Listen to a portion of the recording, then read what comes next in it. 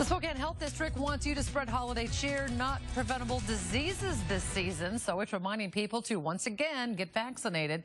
The flu has hit Spokane pretty hard, too, with 71 hospitalizations and 2 deaths from complications. Pertussis also making the rounds.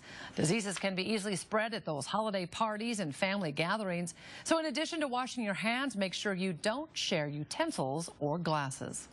These are all preventable, and we know that a lot of mixing happens over the holidays with families and friends and travel. So just being best protected is getting people vaccinated.